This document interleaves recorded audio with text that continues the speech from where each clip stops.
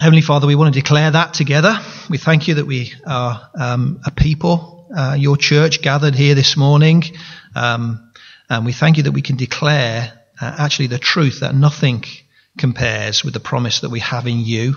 Our eyes are often blind to that truth. So we ask, Father, that as we peer into the truth of your word this morning, that you would make that more and more a reality to us. That we would be able to go from here, at least more confidently, being able to say nothing compares to the promise that we have in you. So help us to see Christ in your word and all those promises, we pray. We do so need your help. So we ask that you would help us. In Jesus' name, amen. Amen. Just before we start, do we need, have any of the youngsters gone through that need to, perhaps to be in here now because they've started at school, secondary school? I'm thinking of some my own daughter walked past. Is it counted as the last week? So we're okay about that. Okay, that's cool. All right. While I just take a swig of water, why don't you turn up Habakkuk chapter 1, which was on page 662 of the church Bibles, because we're going to refer to that.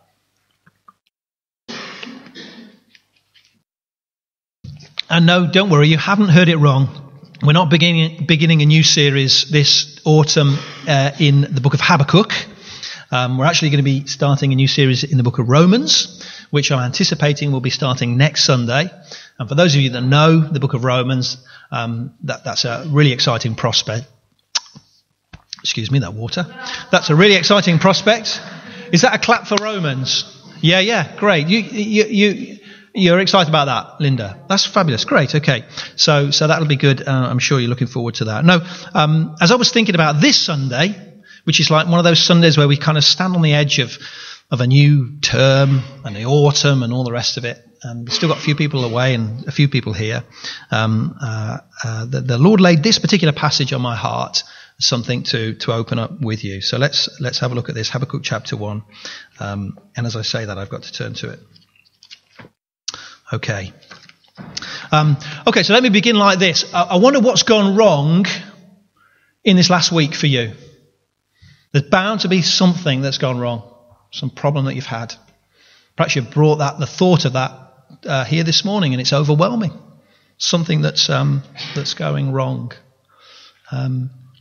Or differently, how are things looking as you look ahead into the autumn or into the next week? Are there things that are making you feel apprehensive, that you're worried about, are bothering you? Yeah. So think about some of those things at the moment. What seems to be going wrong at the moment for you? And what are some of the things that you're worried about, that you're kind of apprehensive about as you look forward? Just try and capture those for a moment. That'd be helpful. Because I want to say something this morning that is often lost. And is often not said, kind of smoothed over in a way, or said, without the simplicity.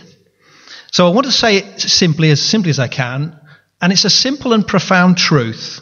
And if we grasp it, it's absolutely wonderful, and it changes everything. It changes everything. And that is this. It is the truth that nothing ever goes wrong. Nothing ever goes wrong. That is at the heart of God's message to Habakkuk that we've just been reading. Think about what a difference it would make to know that nothing ever goes wrong. When I was preparing this message, the garage door broke in our house. That's a pathetic example. But for me, that had gone wrong. I mean, that caused all sorts of problems. Okay? Things do seem to go wrong, don't they? And as I'm standing here now, I'm trying to think, what are the things that you were grasping at the beginning there? Things that you're worried about, things that seem to be going wrong, things that as you look out on the next week, things seem to be going wrong. What are they? I'm not sure, because I don't know you well enough. We've had the holiday break, and I've not spoken to lots of you in it. So I've got a little list here, and I don't know whether any of this is going to connect. I didn't get the results I was expecting. I don't know, maybe that was you. There's a problem at work. Or I can't get work, which might apply here as well. Maybe I've got too much on my plate. I just feel overwhelmed with stuff. Or maybe you can have the opposite problem, can't you? I haven't got enough. I'm bored out of my mind. I haven't got enough to do. Maybe everything to do with your finances seem to be going wrong. Perhaps everything about a relationship that matters to you seems to be going wrong. During this holiday, we've been at a funeral supporting a mum whose 20-year-old daughter died of cancer after, humanly speaking, a pretty rubbish 20 years of her life anyway. It was pretty rough.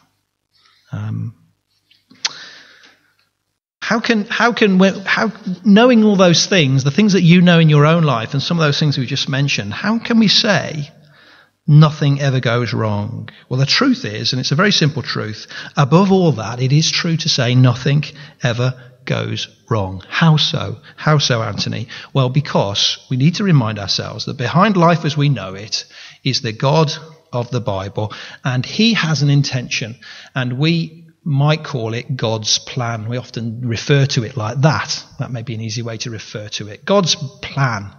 Yeah? And sometimes we treat God's plan like a mysterious thing, like a kind of a secret that nobody's let us in on.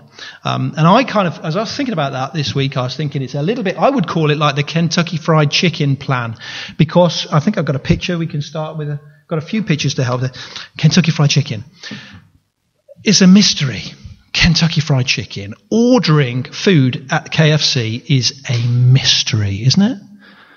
I mean, you go up there to the counter and you order a bucket or whatever it is, and then there's all these little extras that you don't know anything about. Oh, you can have an extra 2 pieces of chicken and it's this extra, or you can have some popcorn chicken and that'll cost you $1.50, or you can have the popcorn chicken and the chips and we'll knock 25% off that. And it's like completely confusing. So when we go in as a family to Kentucky Fried Chicken, which is rare, but when we do, I stand at the counter, I'm kind of bamboozled with all this mystery, and then 2 minutes later I'm sat down and in front of me this food, and I don't know how it got there, and I don't know what I ordered, and I don't know how it happened, but it's just a complete mystery. Does anybody else know what I mean? Trying to order food at Kentucky Fried Chicken, trying to know what's right, what's going on behind their extras and all the rest of it. It's completely confusing. Well, I find it confusing anyway. Some of you obviously you're more adept at it than me, but it's completely, it's like a mystery. It's like a complete mystery. What is the secret? There is somebody that knows. It's the lady behind the till. She is the one, the knowing one. And you've somehow got to try and get the information out of her to be able to get the order that is going to be right for you. But she knows, and she's the knowing one. Well, I think sometimes we think of God's plan like a mystery like that, like a bit confusing, a mystery. And I think we think it's dead Christian to say things like, well, God must have a purpose behind this, whatever it might be, and all will be revealed one day. But really, I think most of the time that's an excuse for our getting on with our plan in the hope that somewhere down the track, our plan and God's plan will intersect and come together. And I think that's often how we live. Well, we're talking this morning about God's plan, what he is intentional about. And his plan is his glory, which is revealed as men and women, boys and girls, come to believe that he has made a way to be right with him, to be rescued from the wrath that we deserve by sending his son, Jesus Christ, to die on the cross for our sins in our place. That's God's big plan. There's no mystery to it. It means glory for God, and it means fantastic good news for us. That's his plan. It's not mysterious. It's not Kentucky Fried Chicken puzzling. That is it. Okay? And because he is God, and because it's his intention, it means that nothing ever goes wrong. It means nothing has ever gone wrong. because that is plan and it's happening. And it means this time tomorrow, when I look back, whatever will have happened, this will still be true. Nothing ever went wrong. Nothing ever goes wrong. I mean, that's got to be worth an amen, hasn't it? Nothing ever goes wrong because it's his plan. He's behind it, his intention, glory for him, good for you and me. Amen. You know, I'm convinced that you and I are controlled by the fear of things going wrong, of things not working out how I want. And if you want convincing about that, think about just this last week. When have we, include myself in this, when have we been anxious and when have we been short-tempered or when have we been angry or when have we been moody? Just the other day. Well, there you go. And I bet when we think about it, it didn't have anything to do with that grand plan that I've just been talking about. That wasn't the reason why we were down. Yeah? It was really, let's face it, it was because we were paddling around in our own little puddle of a plan and we'd lost sight of that great, magnificent ocean of God's plan that we're thinking about there. And things can go wrong in my puddle of a plan, and they frequently do all the time. But all of human history is marching unstoppably to the beat of God's great salvation plan. And to that end, nothing has ever, nothing is ever, and nothing will ever go wrong. And if we could just grasp that, if we could just grasp it, it would be so liberating. It'd be so liberating. Two great and glorious implications of that naturally follow that I just want to share with you. Pen out for you, okay? Number one, great and glorious implication number one. However things look, and if you're making notes, you might want to write this one down. Number one, however things look, this is one grand plan that you and I can't break. Can't break. However things look, this is one grand plan you and I can't break. And there's another picture for you now. Just go back one. Back in Worcester, where I was growing up, there was a shop called Prattley's, or G.R. Prattley and Sons, as it's most properly known, or should be properly known. These days, if you want to buy crockery, you know what I mean by crockery? Plates, cups, that sort of thing. You get them from a supermarket, mostly, don't you? Or IKEA. But in the days before supermarkets and IKEA sold plates and bowls and stuff, you go to a place like Prattley's for your stuff. And it was in the days when people used to buy, if you got married, you get a tea set. Is that what you call it? A dinner service, a dinner set for your wedding present, wouldn't you? Somebody give me a nod. That's what used to happen. It doesn't happen so much these days, but that was a really thing, wasn't it? So places like this were really popular. And this was probably most of it's closed down now, actually, but that was there. And now the other thing to this story you need to know is, let's be honest, with kids there are two types of kids. Okay, there is the child that sees a stack of plates, china plates, and thinks, if I could just push that over, I could create real mayhem.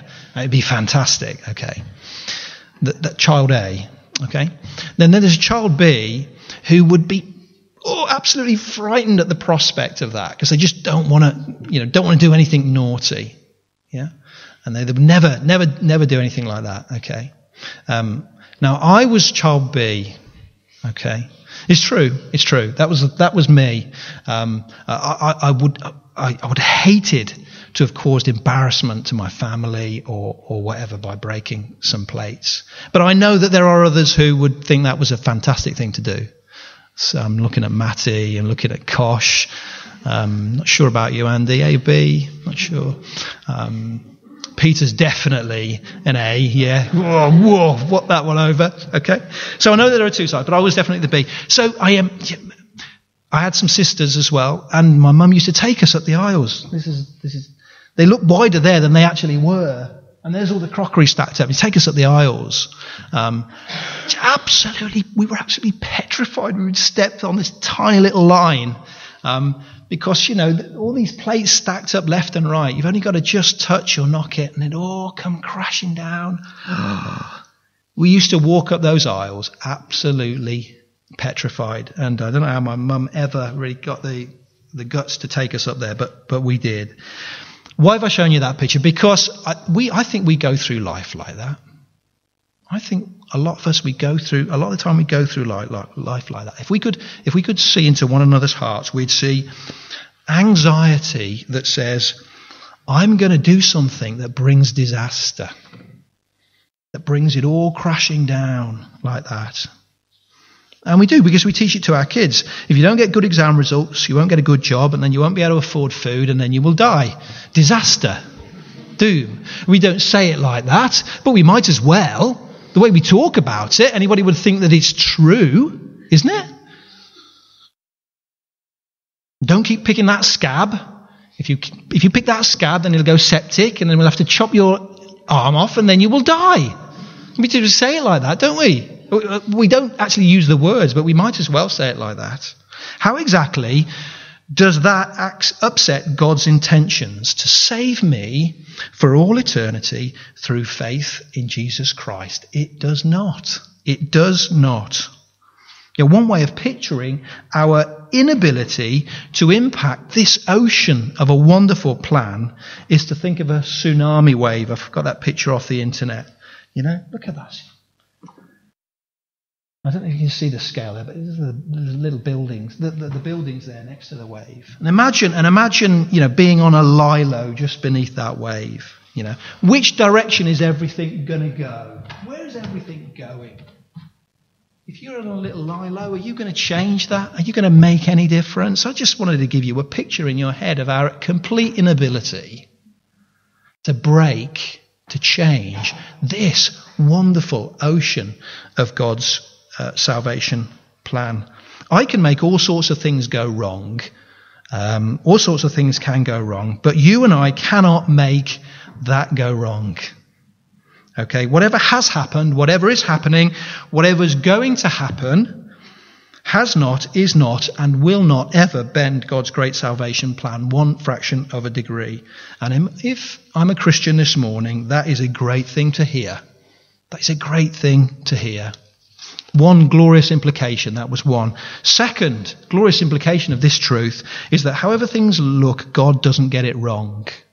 God doesn't get it wrong either. And that's what God says to Habakkuk in our reading today. Okay? So I hope you've got that open on page 662. This is Habakkuk. Okay? He's saying, from where I'm standing, it's going wrong, God. I'm praying, but you're not answering. So have a look at verse 2. How long, O Lord, must I call for help, but you do not listen, or cry out to you violence, but you do not save?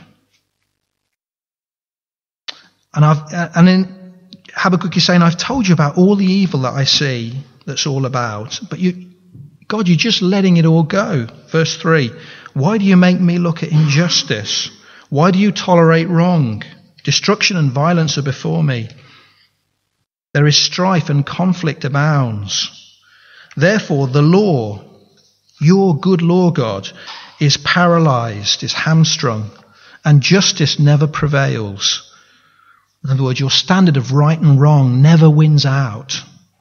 The wicked hem in the righteous so that justice is perverted.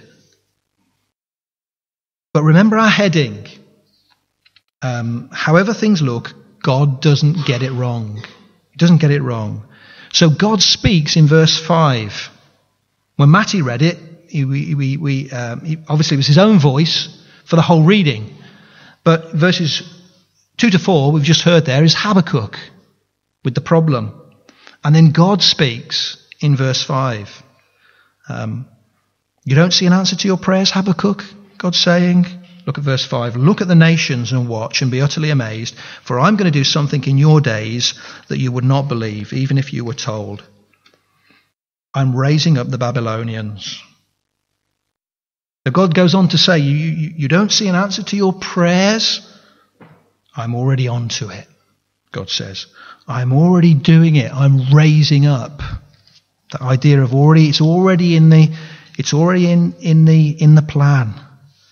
You think evil has slipped off the reins. You think I can't control human evil.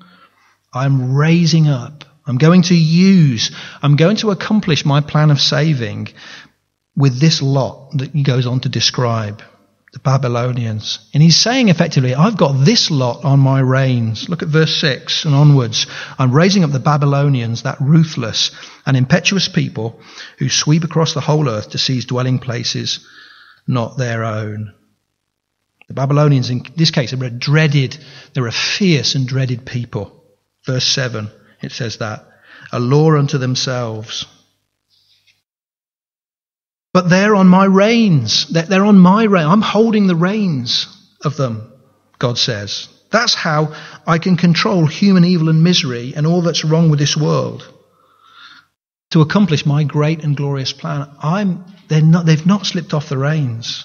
And if you think about it, it's the consistent message of the Bible, isn't it? God is always, whatever you might see, God is always in control. He's always holding the reins. And we've got the supreme example of that at the cross, haven't we? At the cross. Never was there a moment of greater injustice. Never had things ever looked like they'd gone quite so obviously wrong than at the cross. But of course, however things look, God doesn't get it wrong. God was holding the reins. And it didn't look like it. At the cross, it didn't look like it. To all the world, like God was in control of that violence and that evil. And we could use the words of Habakkuk chapter 1 verse 5. It was something that you would not believe even if you were told. If you were there and you looked and you saw the cross. And of course, God may not go about this brilliant plan the way we would expect. His good plan. This very best ocean plan. Where it's really at. We might even call his ways horribly unbelievable. And in fact, in the next few verses in Habakkuk, that's exactly what he does, if you like. But nothing ever goes wrong as far as that plan is concerned. And I want to just keep driving that message home this morning. Because if we could just grasp it, it will make all the difference. The reason why I chose this, I think the Lord led me to share this passage and that message with you this morning, is as I was thinking about the week of prayer, because it ought to inspire us to prayer. You know, my heart's desire is that we would open the floodgates to being a church who are a praying church this year. We would be those who are dependent on the Lord and praying to Him.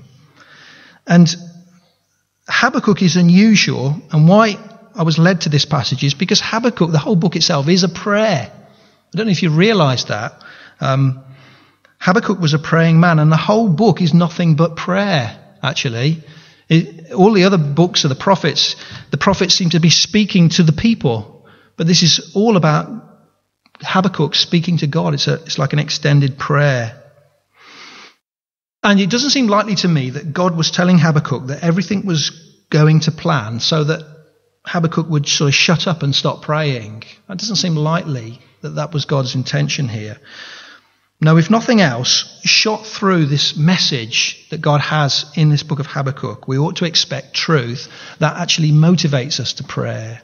And we all do need that, don't we? Because we all do feel it difficult to feel motivated to pray, if we're honest. So how? How does the truth that nothing ever goes wrong, how does that drive us to prayer? Where's the connection? To say that nothing ever goes wrong would seem to make prayer pointless, wouldn't it? If nothing ever goes wrong, and God is going to accomplish his plans anyway, then why pray? Yeah? That would seem to be the case, wouldn't it? Time for a funny. You look like you've fallen asleep a little bit. That's not me, unfortunately. That's a picture from the Olympics. Wes sent me this on the phone. I thought it was funny. It got me laughing, actually. You did, didn't you, Wes? You might have seen it. Some of you might have sent it to some of you too. Picture of the Olympics we've just had, and there's a lifeguard. Can you see the lifeguard? Lifeguard at the Olympics, and the caption under the picture was this: if you ever feel useless, remember that someone is a lifeguard at the Olympic swimming event. Think about it. You thinking about it? If you ever feel useless, remember. Lifeguards at the Olympics. That's a great picture of something pointless, isn't it? Pointless. Of course it isn't really, because you still need them. But it is, let's face it, pointless. And he's got a great expression to prove it. And if nothing ever goes wrong, go off that a minute. Can we go to a black screen or something? Because otherwise you'll just be looking at his pecs and not listening to me. If nothing ever goes wrong, and God is going to accomplish his plans regardless anyway, what's the point of prayer? Yeah? It's pointless. It's pointless, isn't it? Well, no, for two reasons. Which is where we're going to finish up today. Okay? So, reason number one. Okay, get this? Get ready? God listened to and spoke back to Habakkuk. A man. Habakkuk's just a man. The God who never makes mistakes and always accomplishes his purpose listened to and spoke back to Habakkuk. Wow. And the idea of that kind of intimacy, of a father who listens and responds as a child speaks, is the very picture that the Bible uses to describe a believer's privilege today. You and I. So we can go to passages like in John's Gospel. We're reminded that we're children of God. All who received Jesus, who believed in his name, he gave the right to become children of God. He's the Father. I'm the child. And do you remember how Jesus taught his disciples to pray? How did that begin? The Lord's Prayer. Jesus said, this is how you're to pray. Our Father, who art in heaven. Our Father. That intimacy. Habakkuk spoke. God listened. God spoke back to Habakkuk. I think maybe a picture will help to illustrate. Do you know who that is? Yeah, somebody said it. Kennedy, yeah? President Kennedy in the West Wing, in the Oval Room, in the White House, at this famous desk, making great decisions. Yeah, one of the most powerful men at the time, we would still say, the American president, one of the most powerful people. Yeah, and there's a picture, a famous picture of Kennedy doing that. Yeah. Okay, and it's a good picture, but it's not a complete picture, because the actual picture is this. Okay, that's the real picture. And under the desk of the great President of the United States, making great stately decisions, is little JFK Jr., John Jr., just scrabbling around by his dad's legs. Which only he could do. Only he could do, but he could do it because he was his child. He was his son. There. So he was there. He was there. But you didn't see it at the time, did you? He was just a little bit hidden on the picture. You saw the top of his head? Up there. But it's there. I think that's a picture which kind of captures what I'm trying to say here, in a way. God listened to Habakkuk and he responded to him. Well, he would, wouldn't he? Because he's the Father and he's the Son. And look at that picture. And let's remember, if that's the case for John Jr., how much more so for us? I mean, there is a how much more so where it applies to us and the Lord, doesn't it? Because President Kennedy Sr. made mistakes. And he might have been powerful, but he wasn't all powerful. But we have the privilege of knowing a Father who never makes mistakes. Nothing ever goes wrong. Always accomplishes his plans and purposes. And we are his children. Wow. Motivation to prayer because of knowing the character of God. Second one. The second one really is thinking about what it means as we pray. And it depends on a simple definition of prayer, which I read in a book once, and I think it's quite helpful. Asking God for things. Prayer is asking God for things. Now, I know prayer is a lot more than that, but it's never less than that. It's never less than that, because that's what we're doing when we're praying, isn't it? We're expressing our dependence and asking him for things. And when we pray next week, we're going to be asking God for things. So let's pause and consider who it is that we're asking when we pray from what we've just seen in Habakkuk.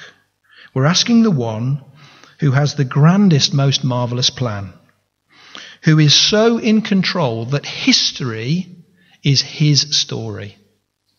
Okay, history is his story. The one who makes sure that nothing has ever, is ever, or will ever go wrong, as far as anything that matters for all eternity is concerned. That's the one we will be asking as we pray. And you know what that God says, the God of the Bible? He says, ask. He says, ask me for things. Please turn up with me, Matthew chapter 7, and let's just see this in black and white, page 685 if you've got the church Bible. Matthew chapter 7 and reading at verse 7. So 7:7. Matthew 7 verse 7. It's page 685 if you've got the church Bibles.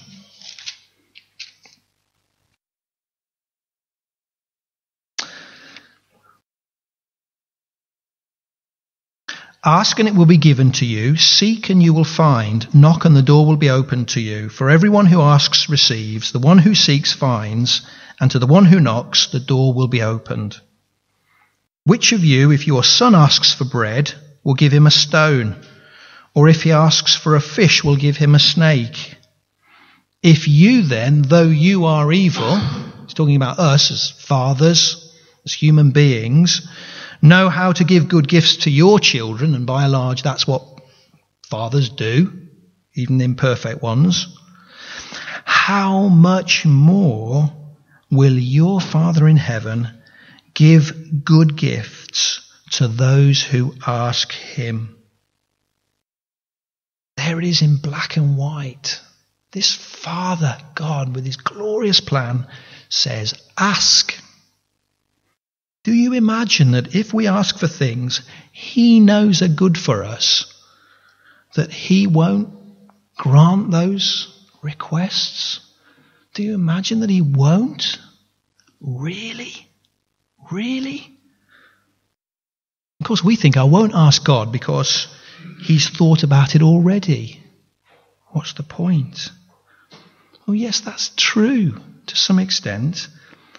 But your asking and my asking is what we were made to do to bring about his glorious plan.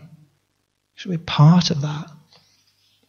It is our privilege as children of the Father.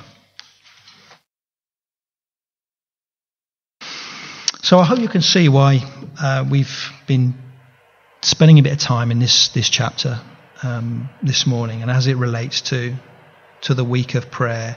Let me say to you, if you're a believer here this morning, we get to depend on the one who is writing all of human history so that nothing ever goes wrong. We get to depend, we get to have an intimate relationship through prayer with that God, the God of the Bible. That's a wonderful, wonderful privilege. And perhaps you're here as a non-Christian or somebody who's exploring this Christian faith you've heard about, and you're coming and you're listening, and we're glad that you're doing that, and we're glad that you're inquiring, because it's the most wonderful news. But the message to you this morning from this passage is: do you realize how awesomely in control this God of the Bible is? Your story is part of his big plan, whether you like it or not. It's part of his story, whether you like it or not. And we will have to say to you this morning, there is such a thing as the wicked and the righteous, as far as the Bible is concerned. But gloriously, I can stand here and say that to you, not from in a proud way or an arrogant way, because righteousness is by faith in what Christ has done. None of us can ever deserve to be right with him, to have this intimate relationship with the one who makes everything happen. Except at the cross, God makes enemies friends. And he says to you this morning, if you're here inquiring, he says, don't wait any longer. Come to me. And let me make my plan is going to happen anyway, but let me make it gloriously wonderful for you as well. Well, we're going to finish there. What we're going to do is we're going to sing in a moment before we have communion. Another reason why this chapter is appropriate, just as we think about these emblems and these symbols now, and what we've just been talking about. Another reason why this chapter is appropriate is because when we begin a series in Romans, we're going to hear Paul quoting this book of Habakkuk in the first chapter. And Paul is going to be using this book to remind people of this truth. The righteous live by faith. The righteous shall live by faith. Because for Habakkuk, everything seemed to be going wrong. And when God says to him in this book of Habakkuk in chapter 2, which we won't look at, but it says, when God says to Habakkuk, the righteous shall live by faith, it was a reminder to Habakkuk to put his faith in the God of the Bible, who had, at a point in the past, set his grand salvation plan in motion and had given plenty of evidence that it was rolling forward unstoppably. And he was saying to Habakkuk, look back and see. I've set this plan in motion. I'm making it happen. Nothing has ever gone wrong and nothing will go wrong, Habakkuk. The righteous shall live by faith. And as we come to these emblems now, we have a greater privilege than Habakkuk of being able to look back to the cross and the resurrection of the Lord Jesus Christ and to know for certain that nothing did ever, nothing is ever, and nothing will ever go wrong. The Lord Jesus Christ himself at the cross said, it is finished. And our call to live by faith is not a kind of cross your finger, hope that it's going to all work out okay. It's a call to live by faith in what these symbols represent as we look back to something that really happened, the cross and the resurrection of Christ. So it's a call to live by faith in what these symbols represent. The broken bread, a picture of Christ's body broken for us in order that his promises will be accomplished. The wine, an emblem of Jesus' blood spilt, poured out for us in order that God's salvation plan would be accomplished. So we're going to sing before we have communion together. And we're going to sing before the throne of God above. I have a strong and perfect plea. What is the strong and perfect plea that we have before the throne of God? It's this. The broken body and the blood of Christ, which these symbols represent, is the strong and perfect plea that we have as we come before the throne of God. So it's an appropriate song to sing before we have communion. So I think we'll stand to sing it. Before the throne of God, I have a strong and perfect plea. And let's think about those emblems as being that's the plea that we are making as we come before the throne of God. So let's stand together and sing this, shall we?